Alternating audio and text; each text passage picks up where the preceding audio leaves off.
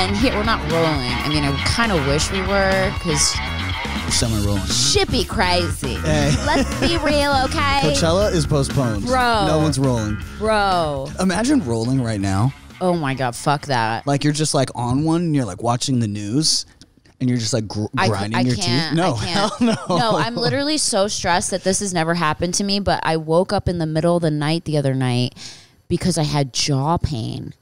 Because I'm clenching my jaw. Oh, when you sleep? Because I'm so fucking anxiety ridden about this whole riot, the rioting, the Black Lives Matters, like the coronavirus, aliens, like fucking just feels like too much. You know what I mean? I'm just like, I think about everything too much. So my jaw, I was sleeping like this, I guess, and I woke up and I was like, oh, what the fuck, out of my sleep. I think the most mature thing I ever did is I got fitted for one of those TMJ things. It's like, yeah, I went to my dentist and he like made this mold and I wear it, but like I can literally see like where I grind down. You wear it at night? Okay, look, I went and got it. I went and got it. Hey guys, hey, that was really great fucking you. Let me just I gotta go to sleep now. Oh my God. I'm so dead. I wore it for like 3 months and then I was like, all right, screw this. Because it actually kind of made it worse. It like hurt my teeth because it's so hard. Yeah. You know? And so I'd wake up and it hurt more than not wearing it. So it's like in my bathroom somewhere, but I kind of abandoned it. Fuck that. Yeah. But I went and got it made, which was like, at least you tried. Step, you know? Yeah. And your teeth right now are just like they're like whittled away. I had to get all new teeth. Oh, well, we can always buy new teeth. Don't worry about it. I've never, I had my wisdom teeth pulled out a few months ago. Just a few months ago? 6 months ago. Now check this out. I put this off for 4 years, okay? Because I've never had surgery. Do you have any wood? Because I want to, there we go. Yes. Yeah, okay. I've never had surgery. Wow. I'm like the biggest pussy when it comes to all that stuff. Me too, getting put under. I'm like, I'll never wake up. Exactly. I'm exactly the same, right? And the only reason why I did is I watched David Dobrik get his wisdom teeth out, and so I texted him because he was like laughing. He was like he went and shot a vlog, and he was like eating food. Of course, he shot a vlog. Yeah. So I was like, all right. So I texted him. I'm like, yo, who's your dentist? And he connected me with this dentist, and I went in, and that's my new dentist now. And he was like, oh yeah, it's gonna be super easy. You'll be in and out in 10 minutes. 10 minutes? I'm not lying. I thought he was lying. So I had my mom drive down to LA. She stayed at my house because I was so freaked out. And I went in, and he gave me the gas, laughing gas, the laughing gas, and I didn't even know that he did it. What? Like literally, I put it on my Instagram. It's like a few months back, but like literally, I was like, I put the laughing gas on. I sat there, and then he's like, all right, cool. And I'm like, wait, you did it? And he's like, yeah, here's your teeth. Oh my God, that's kind of scary. And then you're like, why is my butthole sore? And he's like, don't worry about it. But it was like the easiest thing ever. And I was eating, I ate a hamburger that night. Like I was eating French fries. Yeah, it was the best experience ever. He's amazing. Is laughing gas crazy? I've never had it. I'm too paranoid. I don't really remember. Does it like kind of knock you out? It like, I wouldn't say knocked me out. Like I wasn't unconscious, but like I just like wasn't there. Like, whoa, sounds rad. It just, yeah, it went like, I went like, hopefully, like I hope anything traumatic that happens to me, someone could be there with like nitrous and just like put it in my face. I know people get addicted to it. Like some dentists, like, did you ever see Little Shop of Horrors? The Steve Martin. That's and what the plant movie? Yeah, of course. Remember Steve Martin? Yeah. Like loving the nitrous. Like, I wonder if any of them just like have a setup at home. Bro, you know, I'm they're having a bad day and they're like, give me 50 cc's. I bet. Yeah. I bet. Fuck. It's like at their disposal. Like that'd be rad, you know? Just fucked up all the time. Yeah. My God, I've never done it. I'm too scared. I didn't want to go to sleep, but I was down for the nitrous. I don't like not feeling in control. Same. Have you ever done mushrooms? Yeah. Oh my God, how? I don't know. I've done them a lot. Well, a lot? I did. Okay, when I was 16, I was smoking weed a lot. Obviously, my parents. Isn't it crazy all the shit that you did when you were a teenager that you thought you were getting away with, and you're like, oh, my parents will never find out. Yeah. Now I'm 31, and I could see like my nieces and stuff. Like if they like steal a candy bar, I'm like, yo, you took a candy bar. So it's like I was such a dumbass. Yeah. Your parents knew you were fucked up. So they drug tested me. I never passed a drug test, all for weed. I failed for weed. Wow. And so there was like 6 months where they like were like drug testing me, and so I was like, well, what can I do that doesn't come up on a drug test? And it was mushrooms. Damn, that doesn't come up on a drug test? No, psilocybin. The more you know. Now I don't know if they got some new tests. I'm saying this is like 15 years ago. Oh, my and audience I was just getting piss tested. My audience goes and gets mushrooms and then it fails their drug test. Yeah. Like, fuck you, Travis Mills. Fuck you. But I never did it to like get fucked up, right? Like I was like I thought I was like so smart, and like I was like all in like metaphysics and like psychology, and like I wanted to like unlock this like part of my brain, and it really did. Does it? Well, there's layers to the story. I'm like an onion. So the first time I did mushrooms, it was like 2 nights before Halloween, and it was only like me and 2 of my friends that were gonna do it, but we were with like a bunch of people, and so we eat them, and then everyone else that we were with wanted to go to a Halloween party. Oh my God. So no, it starts hitting as soon as we pull up to this Halloween party. Oh no. And there's like people in full like scary costumes. There's like strobe lights. Not Fuck the best. that. Not the best place to do mushrooms for your first time. And I remember seeing someone that I knew who like lived with us and like went to school with us and stuff. And he was like this big like kind of, he's like football player and like a big like athletic jockey dude. And I looked at his hands and he had baby hands. Like, and that's when I was like, oh shit, it's working. Like, okay, this is happening. And so like I stared at his hands for like probably like 5 minutes. And I think I even like tried to like touch one. Like, why is it so small? He's like, what's up, dude? And the hands were this big. And as soon as that happened, I was like, all right, I gotta get the fuck out of here. Stop. So we left, and we went back to my friend's house. And I guess like a couple hours, and then like, me and my other friends that were on mushrooms, we like were walking around the neighborhood, and I started seeing like, for me, it's like, the weird thing is like in nature, it brings like a kind of like a personality trait to nature. Like I was able to see like not faces, but like I was able to see like characteristics and like personalities in plants. And really? Stuff like that. Plants had personalities? Like, yeah, and it's really hard to explain, but like he had like wood cabinets, like wood grain, like real wood. And I could see like faces in the wood and stuff like that. Whoa. Maybe it's like opened a new like world that we actually just can't see, but it's there. 100%. And I've done shrooms. Like I went to like a botanical gardens place in Riverside, and like that I took them during the day, and that was like the most I cried. Like I was like walking in like rose gardens, and like it was like so peaceful. But back to my first time. Yeah. So everyone comes back, right? And we're sitting there, and we're all like sitting in a circle, like legs crossed, Fucking kumbaya. And then they're like, yo, Travis, this girl is outside. And it was this girl that it wasn't my girlfriend or anything, but we were like dating, and she was just crazy. Right. And it was like super on and off, super like toxic and stuff. And I was like, no, don't let her in, And I was like, she's crazy. And all of a sudden, the door gets kicked in, and she kicked in my friend's front door. She kicked it in? She kicked it in, and she comes up. I grew up with some delinquents, by the way. And so she kicks in the door. My friend's sitting to the left of me. She's like, what's up? She's like, what's up? I heard everything you said about me, because she had like her ear up to the door.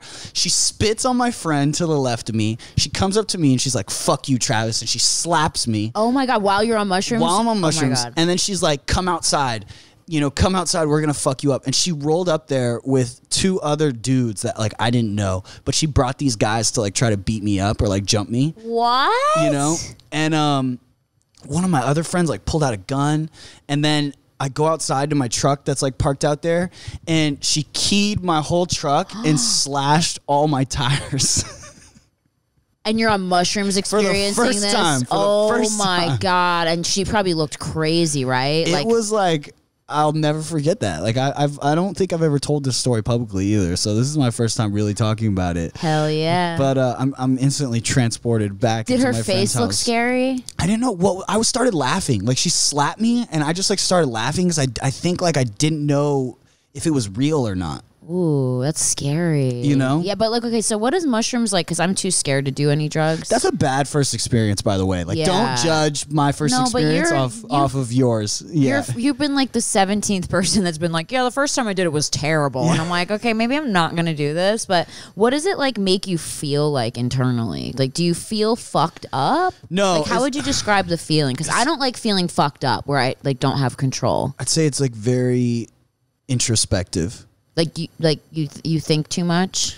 every time like besides that time, every time I've done mushrooms, I've walked away with like more peace, and it kind of like recenters me and like realigns, you know, like the things that I want to like focus on in life, and that'll last for like probably like 6 months, and then it'll kind of like fade away. Oh my God. So can I tell you, I went to my cardiologist yesterday because I thought I was having a heart attack because of all my anxiety. I've done that. I literally go like once a month, and my doctor does like the EKG, the blood work, everything. And Does he roll his eyes at you? No, he's so nice because he knows like I have fucking really bad panic disorder, and he's like, okay, we're gonna talk about this again. It's just your anxiety, because I get like stabbing chest pain where it feels like someone's taking a knife, and like where I'm like, oh, like I can't, you know, and feels then like you can't breathe. Yeah, and then I had like the jaw pain, and then it was really weird because I was just because of all this stuff that's going on. I'm such an empath. I kind of absorb everything that's going on instead of like being able to keep it outside of me. And I read too much and I listen to too much of the news, and then I get overwhelmed. And then I was sitting there like watching like a nice movie with Tommy, and I was sitting on the couch, and I like started having like a knife pain in my chest, and I was like, just calm down, just calm down. And then I'm like, oh, maybe it's heartburn, because my doctor's always like, try taking an antacid, maybe it's heartburn, right? Pepsid AC. Right, Pepsid AC, sponsored by, but not really, because it gets really bad. So I took some like Tums, and then 5 minutes later I broke out in like a cold sweat, and then I started like shaking. Do you ever get panic attacks where you start shivering? 100%. So I start shaking. My heart rate goes up to 130 because I have, of course, like you have a heart monitor here. Oh damn! I have a heart monitor. You're hardcore. I have an EKG little thing. I'm insane. That's kind of why I got my Apple Watch. Someone told me to get one because of that, so they could see like study you better. But there's a disclaimer on there though. They're like, hey, this will not. Yeah, they're like, hey, this won't like, you know, it's not guaranteed like for a heart attack and stuff like that. So you can't like really rely on it. But that's the main reason. Sorry, they have to say that, because if someone does have a heart attack and die, they'll be like, well, they had the EKG app. Why they predict it? You know, but it does do a good job, I heard. So anyway, so I'm sweating, I'm shaking, my heart rate goes up to 130, and then I'm normally in these situations, like I take a Valium and everything goes away, right? So I was like, okay, I'm taking my Valium. I took the Valium, like 30 minutes later, it didn't go away. I was like, what the fuck? And so I had to take more, so I just basically drugged myself, so I was like fucking incapacitated. And then next day I was like, I have to go to the doctor because I felt like I really had a heart attack. And then I go there, and he's like, you're fine, you didn't have a heart attack. He's like, I can guarantee your heart for the next 20 years. He's like, but there is something I do want you to do. And I was like, what? And he's like, I want you to try mushrooms. And I was like, bitch, I'm fucking scared to like get a B12 shot. Like I can't even, like literally before he gave me a B12 shot, I'm like, what's this gonna do? Is it gonna make me feel weird? What's gonna happen? Am I gonna make me shake? What's gonna, I'm so scared of drugs, like so scared of drugs. And which is weird because I used to do drugs and did coke, and I was on Adderall for years. And like in my early 20s, like I didn't really care if I died. Because they just do everything. Exactly. Okay, we're back. Okay, sorry. My phone started ringing, and I have to record this on my phone because I'm low class and don't have like a separate phone to do it. But anyway, I was telling you, so my doctor's like, you need to try mushrooms. And I was like, I'm way too scared. And he's like, but I'm telling you, it will reset everything in your brain and you'll be fine, like for a while. And I'm kind of like, okay, but I just don't think I'd be able to handle it if I had a panic attack. And he's like, and I was like, what if I have a panic attack? And he's like, don't worry, if you do it, it'll only last 24 hours. I was like, I can barely handle a panic attack for like 30 minutes. 24 hours, I would literally jump off a bridge. I don't think it would last 24 hours. I've had 2 bad trips out of probably like from mushrooms 20 times. Yeah, but the one bad trip I had was because I drank alcohol, and I should have never done that. Okay. And then the second bad trip was I ate too much. Oh, you're not supposed to eat? No. I ate too many mushrooms. Oh. I'm such a dumbass. Oh, you're not supposed to eat when you take the mushroom? What the fuck is wrong with me? No, you can eat. Travis is like, why am I here? I'm dead. Okay, so you took too many. Yeah. Maybe if I just took like a little tiny piece of a there's microdosing. Would that do even anything? There's microdosing, That's what which a lot of people are doing right now. You can do it with a doctor, right? I don't know about doctors, but I know that there's like a ton of like naturopaths and like all that stuff that are. Have you tried microdosing? I haven't, no, but there's people. Okay, so like everyone in Silicon Valley right now is microdosing LSD.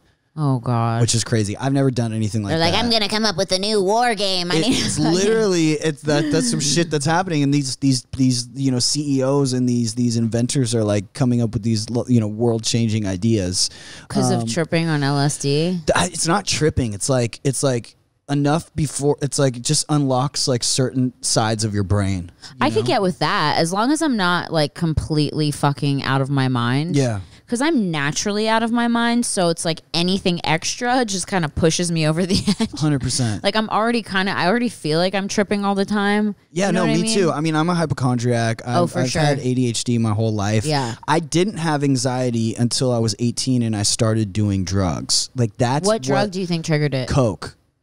I did coke too. I wonder if no, because I had anxiety since. And I was that was see, I never did, and that's why I like came to such, like the first time my first panic attack was on New Year's when I was 18. So this was like 2007, and I got put in the back of an ambulance because I thought I was having a heart attack. Yeah. And they did the EKG, and they're like, your heart rate is 180, and then I was like, okay, and that shit lasted an hour. Is so scary. Then I had one the next day when I was driving, and then I had them the next day. Oh my and I just had like chronic debilitating anxiety to the point where like I didn't drive my car for a year and a half. Yeah, because then I've had that happen because you get so scared that it's going to happen again, and you're going to pass out. Like my biggest fear, I get it really bad when I'm driving, because my biggest fear is that I'm going to have a heart attack or pass out and crash my car. Yeah. And so, but I don't take anything. Like that's why like I can't believe you don't take anything because I cannot function. Like I had to get put on medication really young because I was like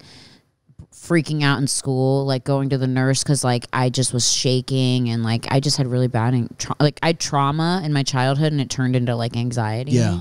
But okay, so it started out like at 18. You don't take anything for it. When you went to the hospital and were in the ambulance, what did they give you? Do you remember? I don't. I don't really. Did they remember. give you something? I think they gave me like it was probably Valium or something like that. Yeah, Ativan to slow. Is that like what slows your heart rate down? Yeah.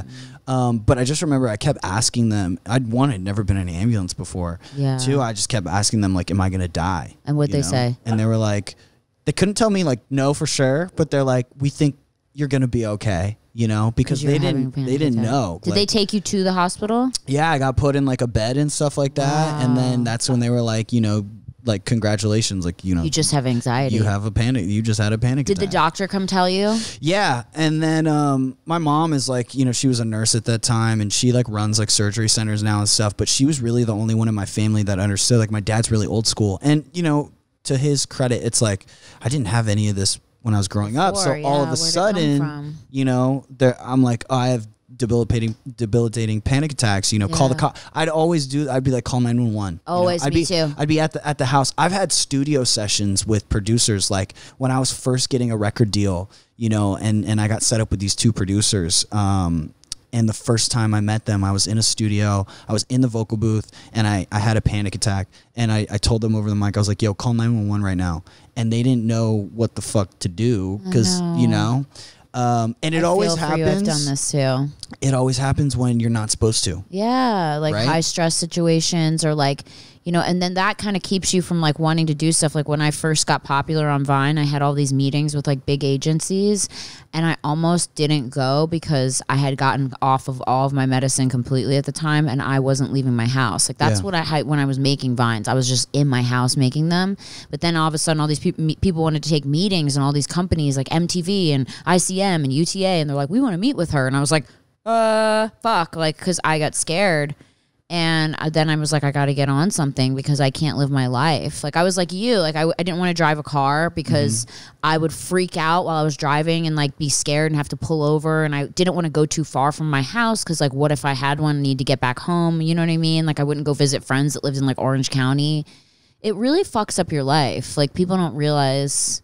Yeah, and you just kind of, it's always that thing in the back of your head, like, God, I really hope I don't have a panic attack. Always. Right now. But I thought that when I was coming here. I was like, but the one thing is I know that you have them too. So you're safe. I was like, yeah. And so I was like, if anyone is going to understand, it's you. And I'll take care of you. And actually, I would just give you one of my Valium and it would change your life and you would never be worried about having one again. Do you want to know what like, my ghetto remedy is? I don't know if it's remedy, but I take a bottle of water and I pour it on my head. That's not a ghetto remedy. I'm freaking out. And I've talked about it like in therapy and stuff, and my therapist like thinks it's something that like grounds me and like brings me back because it's like when you have anxiety and you're having a panic attack, a lot of times it's like dissociation, right? You're dissociating from like what's going on. Reality. Yep. And so like you're kind of like you're just in this different place and you're kind of like looking down on yourself almost. And like, and so, yeah, when I do that, it almost like brings me back, and then I kind of like notice the sensation, because I get like sweaty. Oh God. I get like, Same. I start hyperventilating. Yep.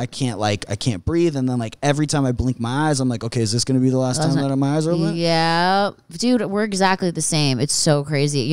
What you did say is the pouring the water on your head is a really good thing. Also, jumping in a cold shower will knock it off right away. Like put your cold shower on freezing cold and just jump in. And if you're not near a shower, like sticking your head in the freezer is another one, or like biting a lemon. So I just saw some dude on Instagram, and he was like, "Yo, yeah, biting a lemon because there's something." Because it shocks you. Anything to shock you out of it will help. But I mean, if you have them as bad as I do, and I've done all the things, I've done the cold showers, I've done the lemon biting, I've tried instead of taking a Valium at times, and it doesn't always work. But there's also like great herbs. There's one herb called ashwagandha root. I take that every day. You do? Yeah. That helps, right? Yeah. So that's a great one. Natural stuff's always going to be less potent than an actual taking a Valium or something like that. But the cool thing I will say is that I've tried Ativan, I've tried Xanax, I've tried Boost Bar, I've tried, what else did they try to put me on? I've tried a bunch of the benzos that are supposed to calm you down, and the only one that I really do like is Valium, and it's a really old drug.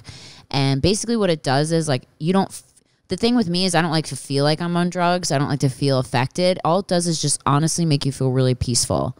And so I'm not recommending anyone go start taking Valium every day, because it is a drug. I think I had to take that before they told me to take something an hour before I went in to get my wisdom teeth pulled out. That was probably it was Valium. And then by the time I got in there, I wasn't freaking out. I was still a little apprehensive, but I was able to sit in the chair and not be I gotta get the fuck out of here. Yeah. No, I take literally 5 milligrams, which is nothing, and it really helps. If I'm having a panic attack, and if I have to take 10, I will. But I mean, there's people I remember being friends with people in college that would take 10 milligrams of Valium and drink on it.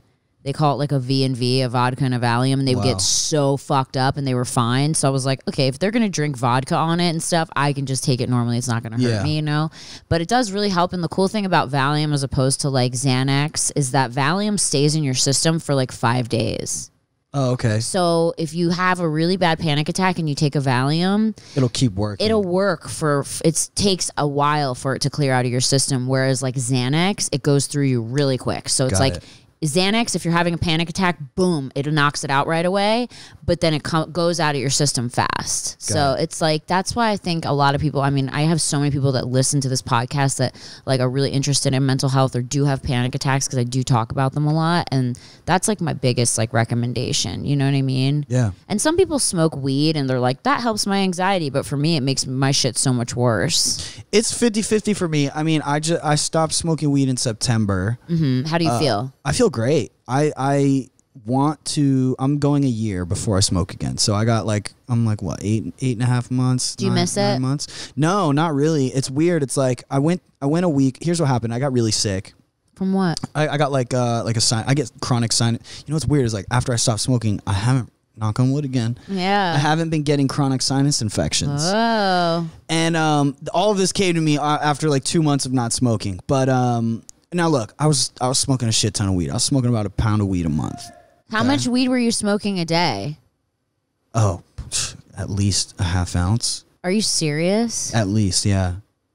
And I've done that since I've smoked weed since I was 15. Are you serious? So I got really sick. And you wouldn't feel being weird, being fucked up all day?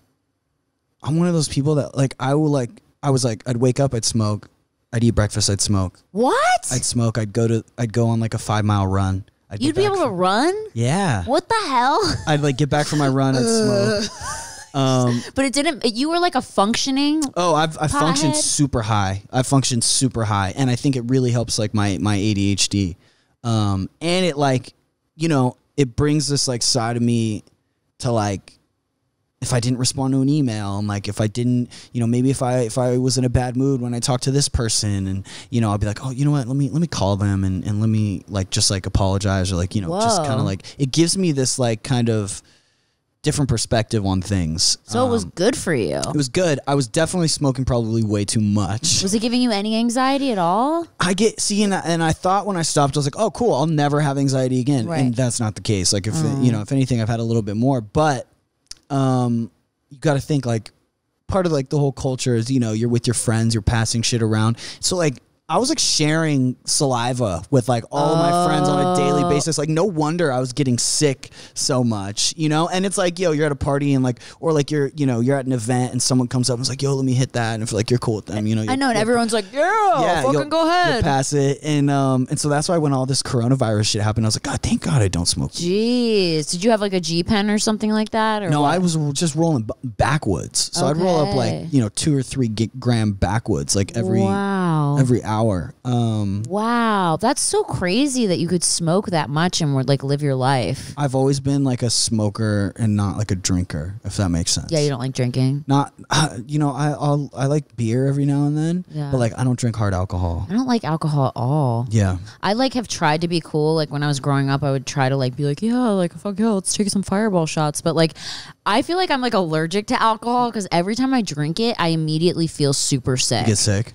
Never once have I drank alcohol and been like, yeah, bro, this is fun. Like I'm immediately like, I don't feel good. Like it doesn't work well with me for some reason. Yeah, when I drink a lot of beer, I just get tired. Yeah, alcohol makes me tired. Yeah, like low energy. Yeah. And so like with weed, I've always been able to like smoke and like just function, you know? And it gives you energy?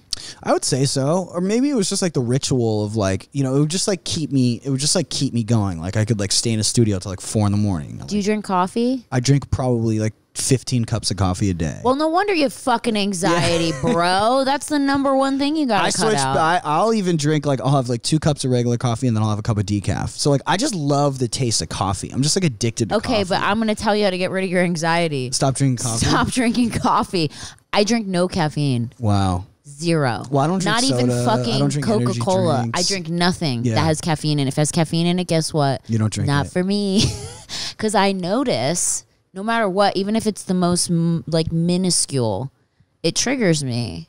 You know, I can't even have 1 cup of coffee. I can't even have a sip of coffee. That's how serious it is. I'm like, I'll deal with it for coffee. Really? I love it. It is like my, you know, it's. So you need the coffee for the energy. I'll drink coffee at 12 a.m. I'll drink coffee at midnight and go to sleep. Tommy does that. Yeah, I can go to sleep on coffee. I'll drink a cup of coffee while I'm in bed watching Netflix, about to go to bed.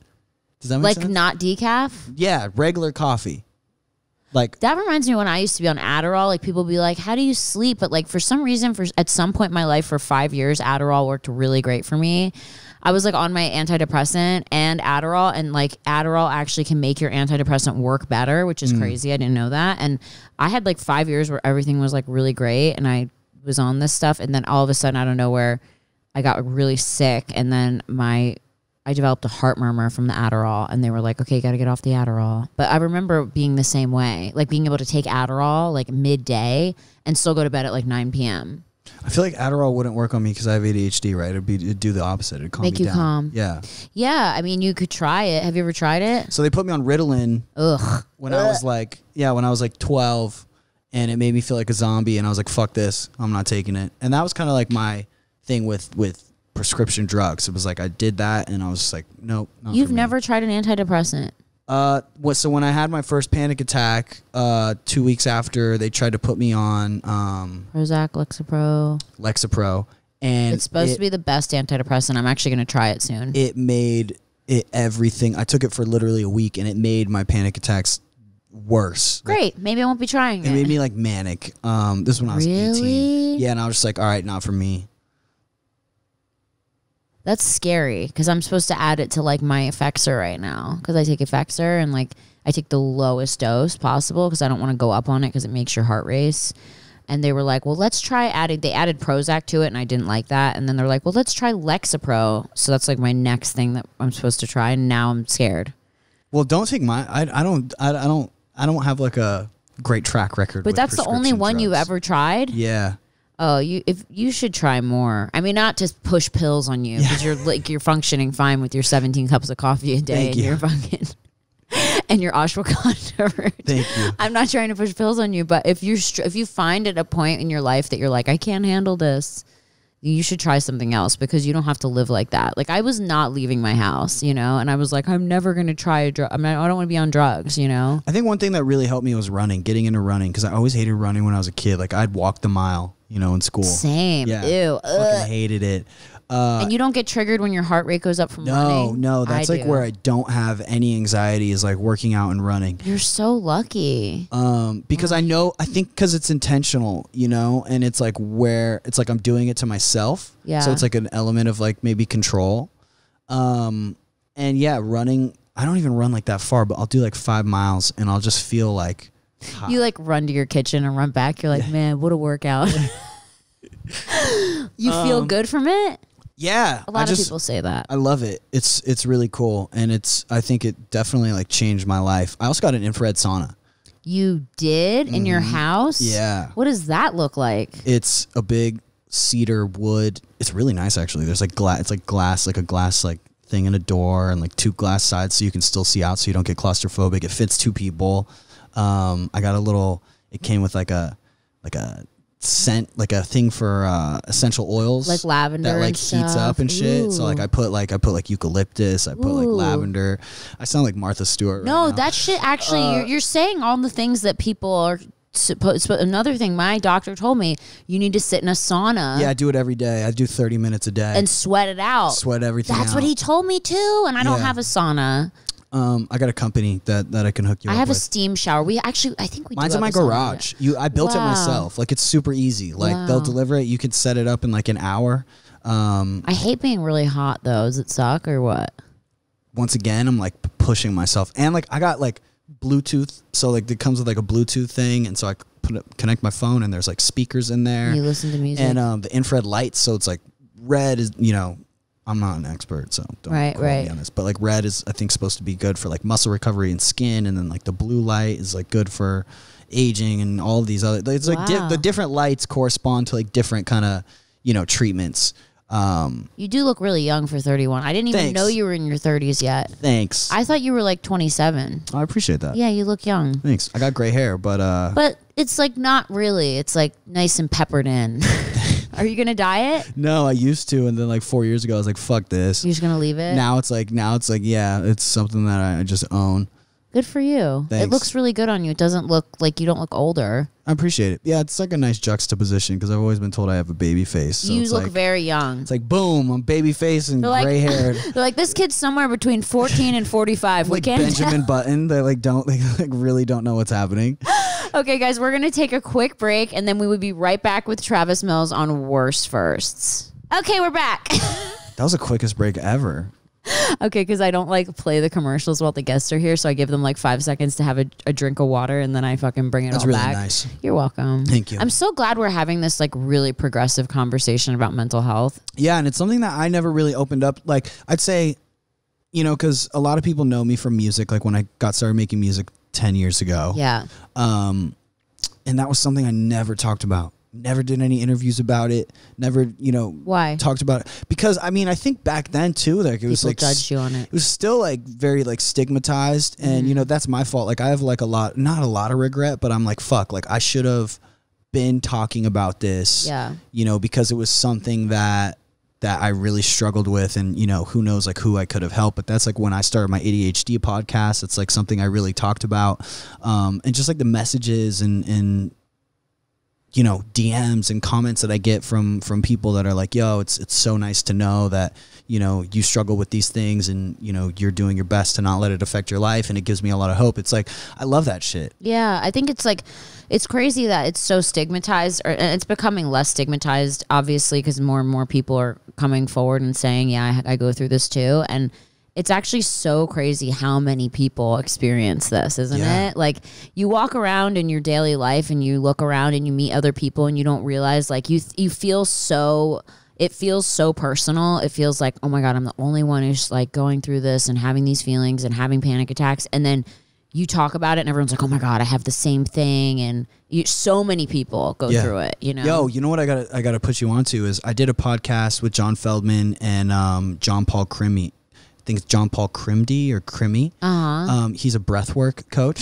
Oh my God, Tommy did the podcast too, and he said he did it with John and John. He did the podcast, yeah. He said, so I just did it. My episode, I don't think it's out yet. Sorry guys, but I'm talking about it anyways. Yeah, and that podcast was kind of the first real time that I opened up about anxiety and stuff like that to like on another platform that like wasn't my own, right? And it was because like that's what they want to focus on, right? And so they're like, do you have any instances with anxiety? I'm like, oh my God, what do you want to know?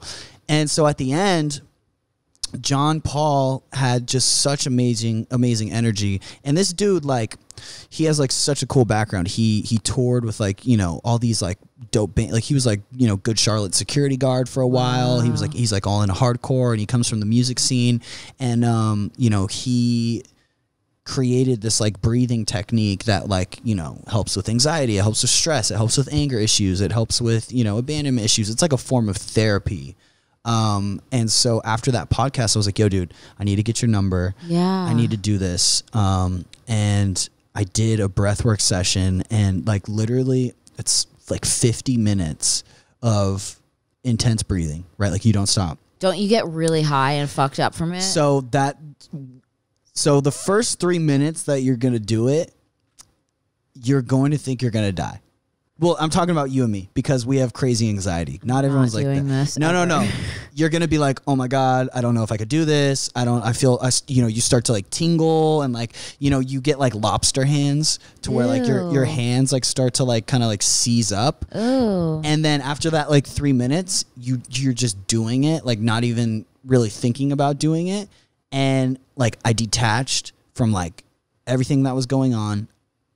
I had this like crazy inner peace, and at the end I cried during it. Wow. It's crazy. I could not put myself through that of 3 minutes feeling like I'm You can't. die. I didn't think I could do it. I had so much anxiety that I was about to do it, and I asked him questions like, has anyone ever died? Yeah. And he was you like, can no. if you fuck yourself He's up, like, right? no. He's like, no one has ever died from breath work. He's like, it is 100% safe. He's like, it's 100% natural. He's like, people have been doing this for thousands of years. And I'd be the one person to die. They'd be like, well, there's the first one. She fucking threw herself into a fucking tachycardia, and that was it. Dead. And yeah, when I got done, I literally sat up, and it was like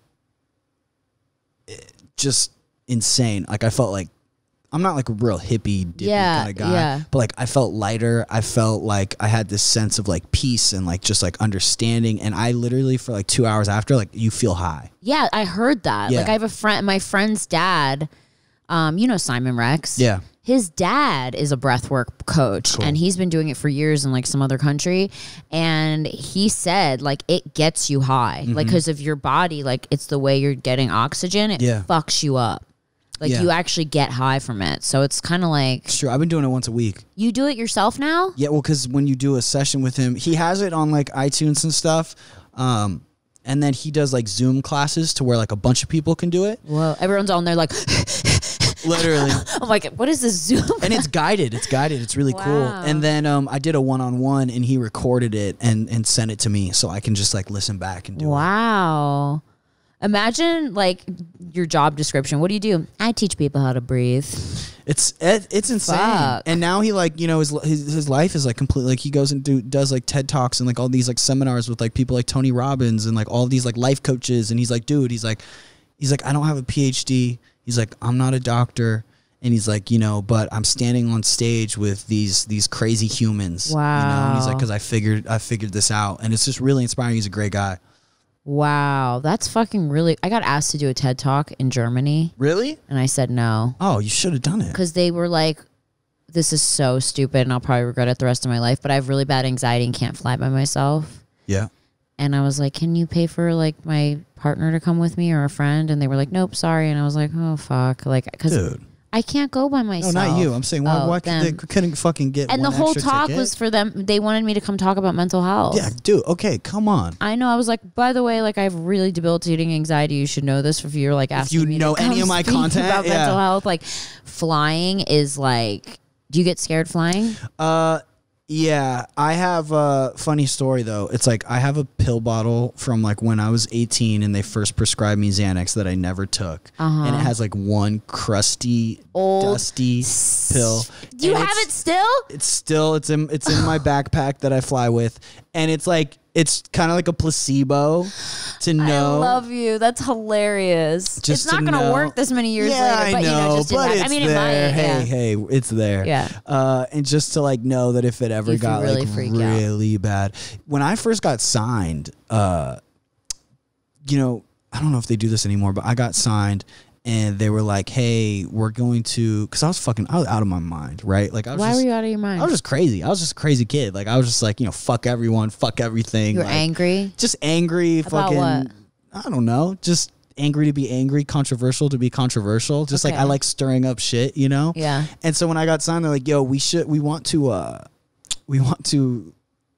introduce you to this media coach, this woman, you know, so she can kind of like help you like navigate like interviews and all that stuff."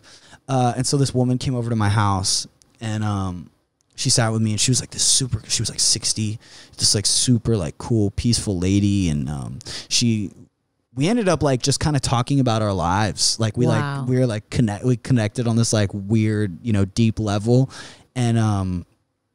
And she was like telling me about she used to like date Gene Simmons and like she like traveled with Kiss and like all these like cool bands. And then we started talking about touring and I was like, "I'm deathly afraid of flying." And she's like, what are you so scared of? And I was like, "I feel like, you know, I might die in a plane and like all this shit." And she's like, "Let me see your palm." And she like looked at like the lines in my palm and she's like, "You're good." She's like, "You're good to fly." Really? And anytime I get freaked out, I just remember that woman and I'm like, "Oh no, she said I was good. She said I was good." And I've been in some scary ass turbulence and shit. You? Oh my God, yes. Ew, I don't like that. Freaky. I had a plane, the engine or the landing gear wouldn't come down. And we were circling LAX for like 5 hours till we ran out of fuel. Jeez. And they had to cover the tarmac in rubber.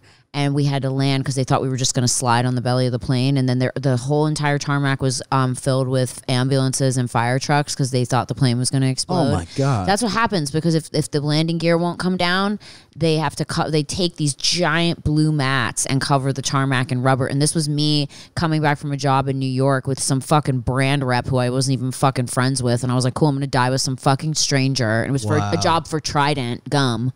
I was like, "I'm going to die over Trident gum." Really? I was so upset. And I was like looking out the window and I was calling my dad and I was crying and he was like, "It's going to be okay." And I was like, "No, it's not." And I was like sending him pictures and I could tell he was kind of scared because it was like they cover the whole tarmac in like this blue thick rubber padding. And then the plane runs and they make the pilot fly till he runs out of gas. So obviously because gas, less explosion, right? And then right when we were going, he was like, "Okay, everybody, hold on." And like this pilot said, "Call any loved ones you want to speak to right now." Fuck no. Bro. Yeah, no. Bro. No, trauma. That's a wrap. Trauma. Yeah, I'd never fly again. I literally was so scared and shaking and everyone was upset and there were babies crying and it was the most disturbing thing in my life. And I remember right when we were going to land, he's like, "Okay, everybody, here we go." And I was like, "Oh my God, this is it. This is when I'm going to die." And everyone was like, "Ah," like freaking out. Right before we hit the tarmac, it was like, "Gurge," like this loud fucking thing. And the landing gear came out just a little bit, just like one or two wheel. I think it was like one wheel, just halfway enough and we bounced like a rubber ball on the fucking thing. It was the worst. And then we got off the plane and they had ambulances and they gave everybody blankets and animal crackers and apple juice. And I was like, this is like crazy. And it wasn't even on the fucking news. Holy shit. How crazy is that? Yeah. They kept it like really under wraps because we were supposed to land at like 10 p.m. and we didn't end up getting to land till like 2 a.m. And so it was like there was no news coverage on it. There was just paramedics and the people at the airline. Like it was scary. I think it was Delta or it might have been American Airlines. I don't remember, but yeah, it was fucking never flying scary. them again. I didn't fly for years. I wouldn't either. I know a dude who's been in a plane crash, and I know a girl actually who's been in two. Who survived? She sent me. I have a video of it, and I played it on my podcast. She survived the plane crashes? Yes. Yeah, she was on fucking Snapchat while it was going down. Was it a big plane? It was like, well, the dude I know, it was a commercial plane. The second one was like, yeah, it was like a private plane. And she crashed into like the river and shit in New York. And everyone was fine? She was fine. Was everyone else fine? Yeah, no one died.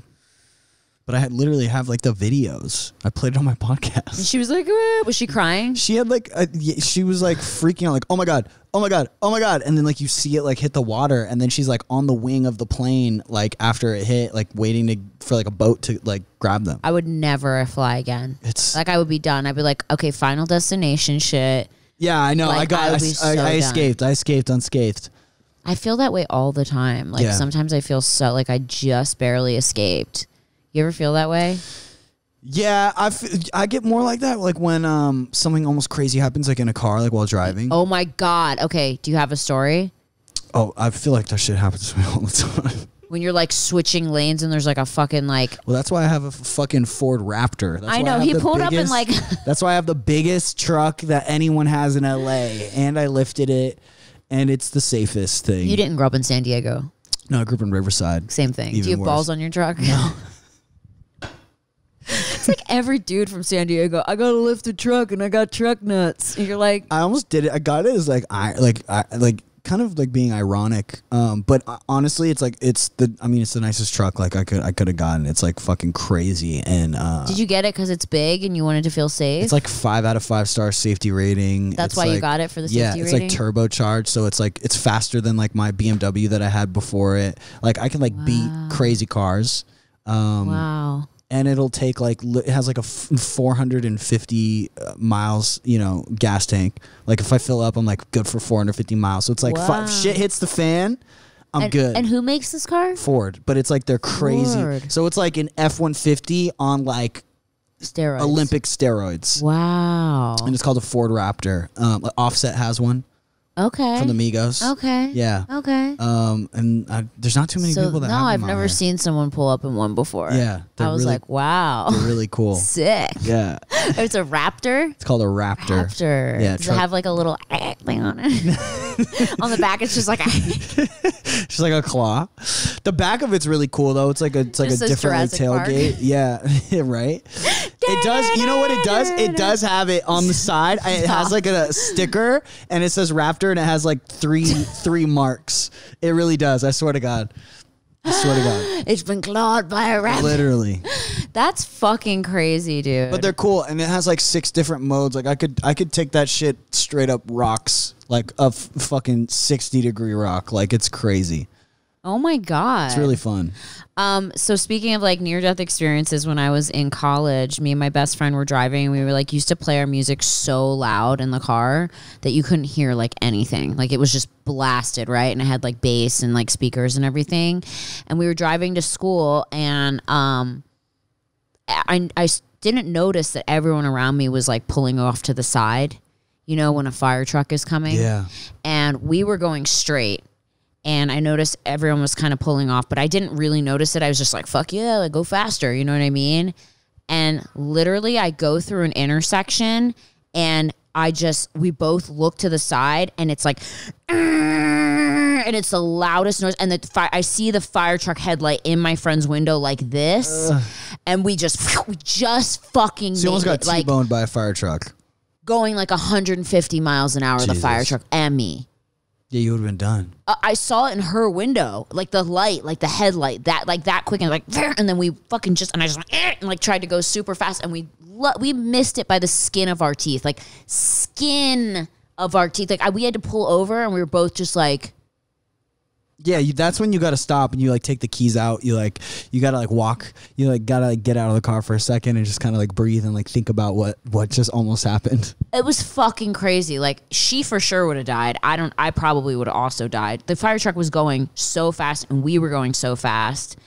And the thing that sucks is that I had a green light. You know what I mean? So it wasn't like I was flying through a red light, but everyone heard the fire truck except for me because I was blasting fucking Prodigy and had speakers in my car that were so loud I couldn't hear anything on the outside of the car. Isn't that so crazy? That's like sometimes when I'm like, oh my God, like it literally, my life could have been over. Yeah, I've had a couple of those. I just got a Harley too, which is... Be so careful. Yeah, I know. I already like lost like 3 friends out here. I've had a couple friends die on motorcycles. But I've been riding it now because, you know, with the whole coronavirus thing, no one's really not that many people are driving, road, so it's like probably like the safest, yeah.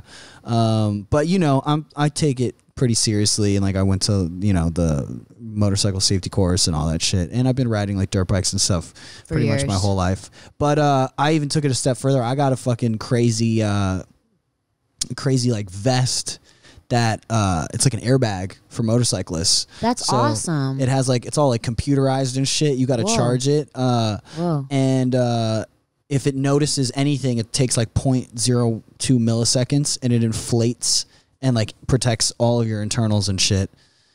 Yeah, it's pretty cool. You got to tell Tommy about that. Does he ride? Yeah. Does he ride? Hell yeah. There's a fucking like chopper.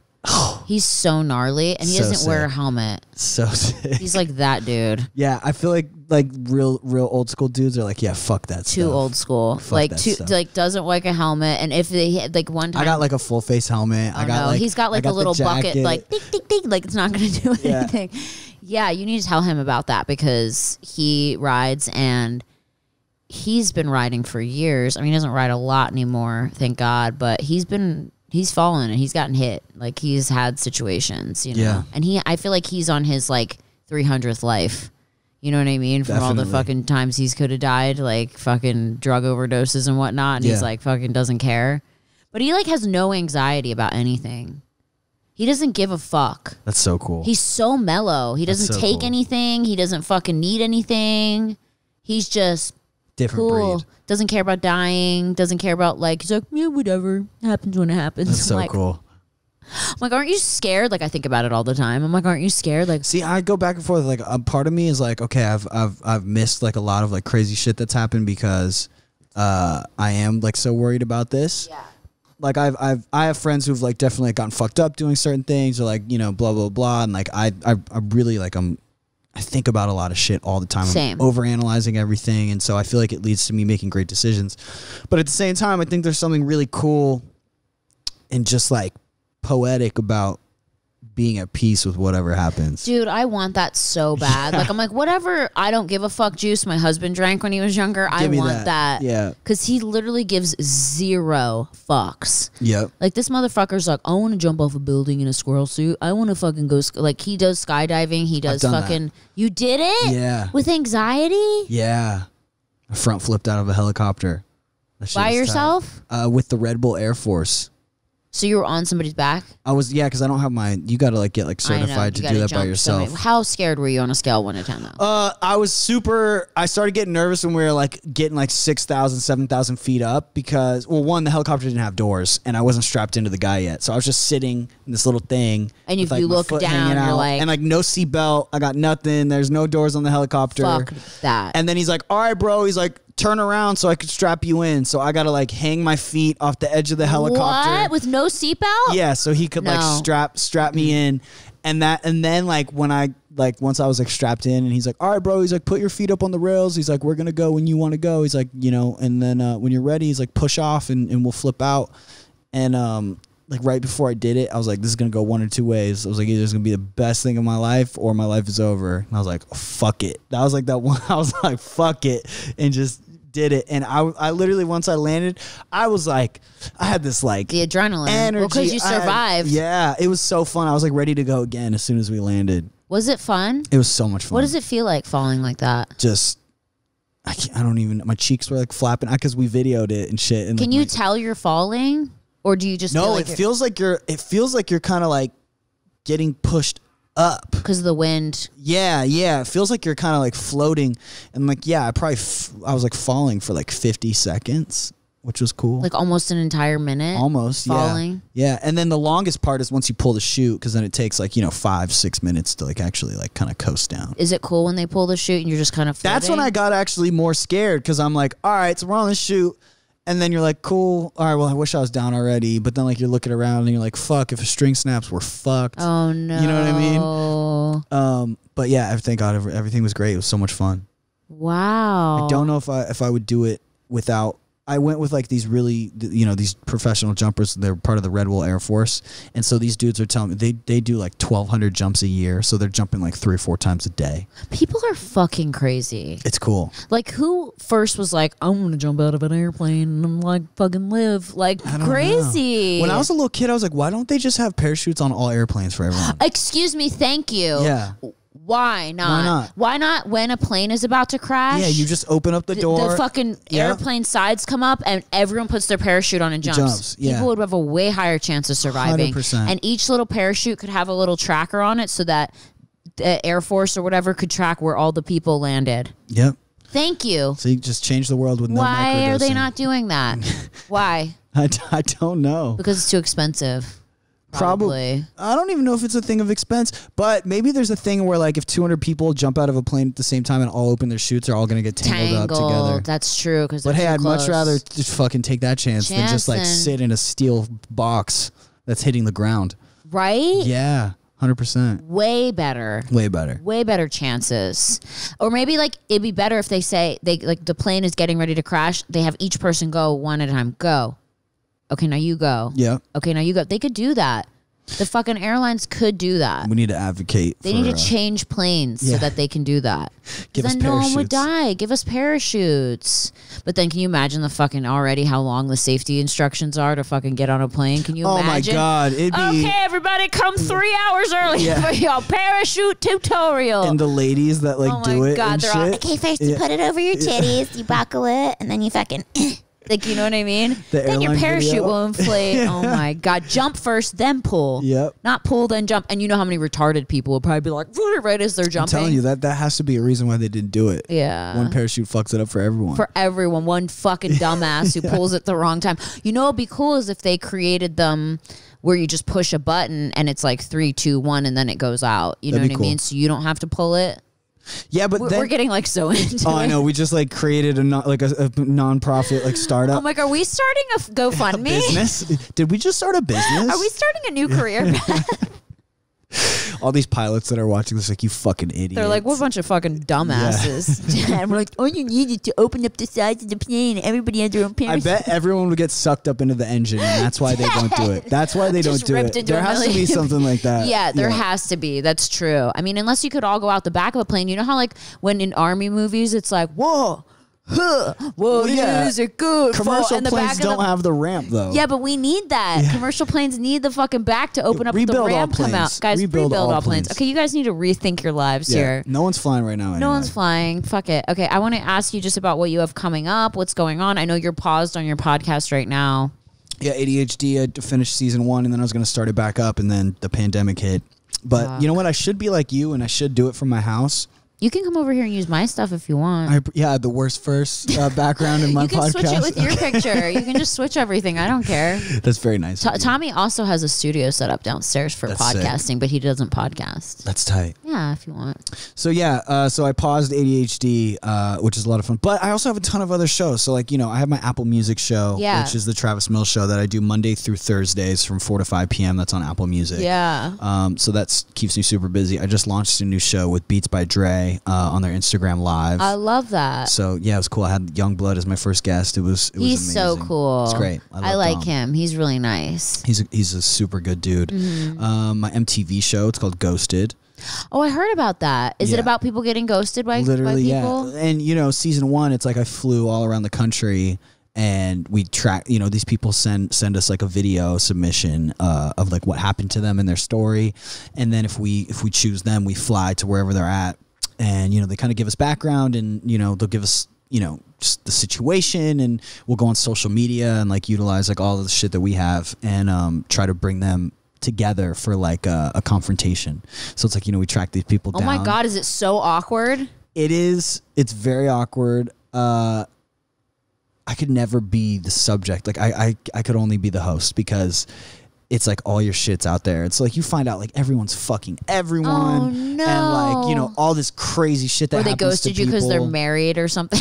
Just like weird, you know, just weird. And it's like weird reasons. It's like the fucking weirdest reasons. But, you know, I mean, I'll be honest. I thought the shit was going to be fake. Like, But it's I'm real. a very skeptical person, right? Like I watch shit on TV and I'm like, this shit's fake.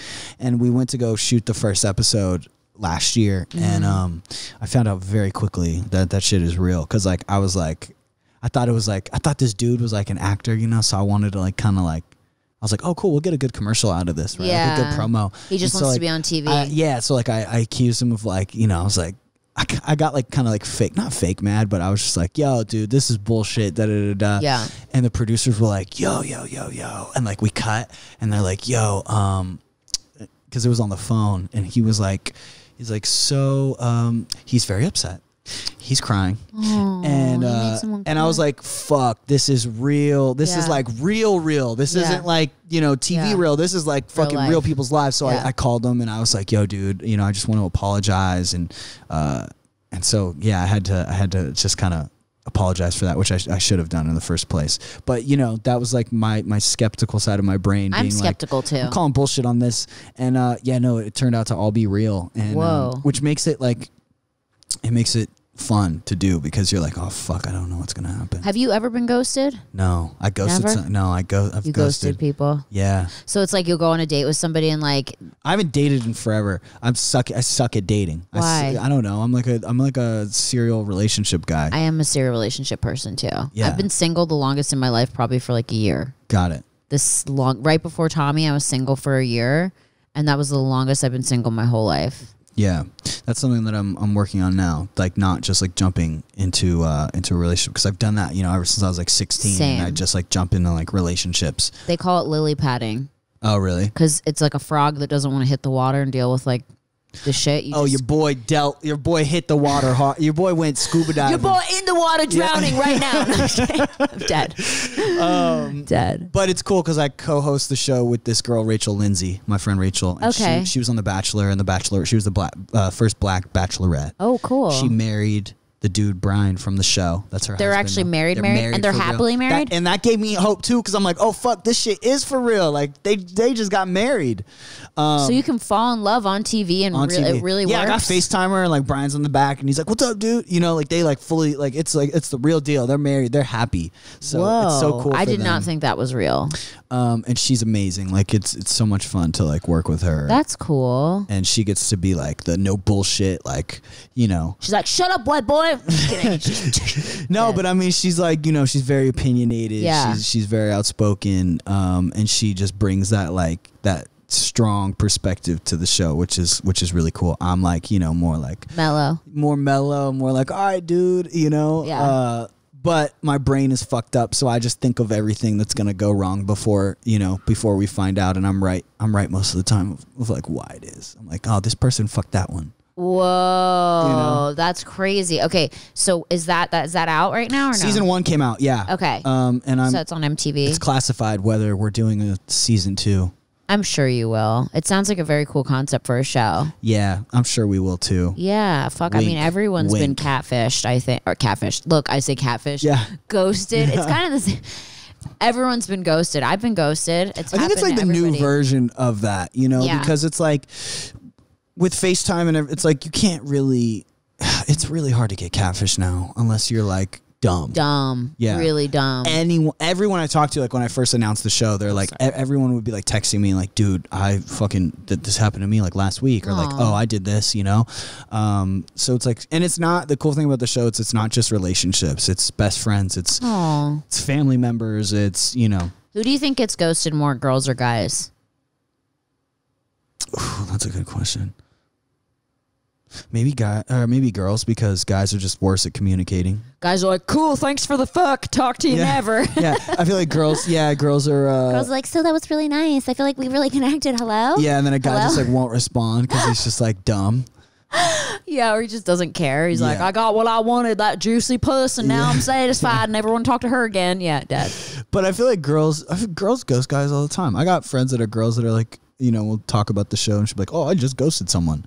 I'm like, why? And she's like, I don't know. I got busy. I've never ghosted a guy. I think I've like let people down like slowly. Like, you know what I mean? Like I've gone on dates with guys where they like text me afterwards and we're like, this was the best. Like comatose guy. Yeah, like yeah, exactly. And then I was like, yeah. And he's like, when are we gonna hang out again? And I'm like, I don't know. Who knows? Really busy right now. Exactly. Next week looks okay. Crazy. Yeah, I'm busy till like 2:20:30. Like literally done stuff like that where I'm just like, oh, I'm sorry. Like they'd be like, want to get lunch? Like, oh man, sorry. Like I never like leave them hanging, but I'll be like make excuses so they get the point without like hurting their feelings. You know what I mean? Okay.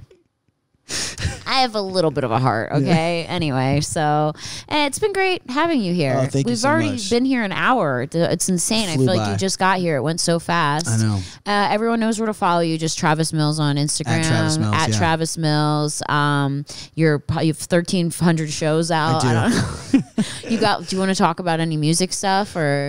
Yeah, music is coming. It's fun. Music is coming. Yes. New music. Stay tuned. Guys, make sure to go like this episode and go give Travis some love, and shout out to all the other people dealing with panic attacks. Y'all are gonna make it through that shit. Panic attack gang. Panic attack gang. Y'all are gonna be okay. As I get off this and then have one. Like, yeah. You and I both just start hyperventilating. I'm like, oh, thank God that's over. You run out my door. You go take your crusties in. Yes. I'm dead. All right. Anyway, guys, stay safe. Stay positive, and we hopefully get through all the shit that's going on in the world right now. I love you guys. Thanks for watching, and see you next week on Worst First. Bye.